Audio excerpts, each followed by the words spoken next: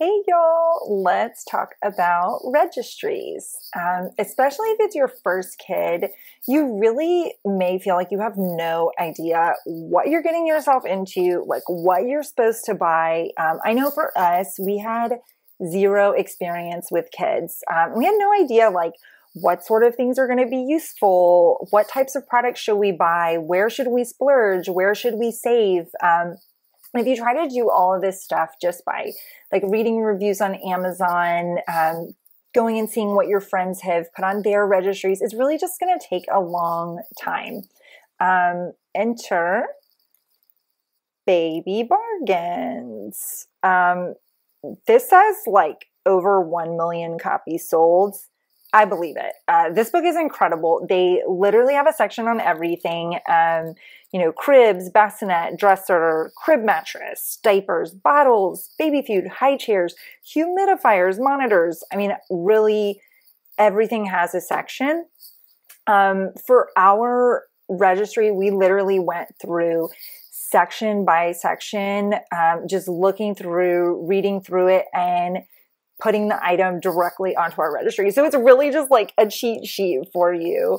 One of the cool things that they do in here is that they have like subcategories for each. Like they have winners. Let's say if you're looking at cribs, they'll have a winner for like best bargain crib, best overall crib, best crib if you're, urban and you don't have a lot of space. Same thing for each of the sections. So you can kind of really choose like, hey, we want to splurge maybe on the car seat. So we'll get best overall. But maybe for something like crib sheets, we're okay doing like best budget buy, or mattresses. You can say like, we'll try the best budget one. And if baby doesn't like it or seems sensitive, we can maybe upgrade. There's also just throughout really great snippets of advice in here.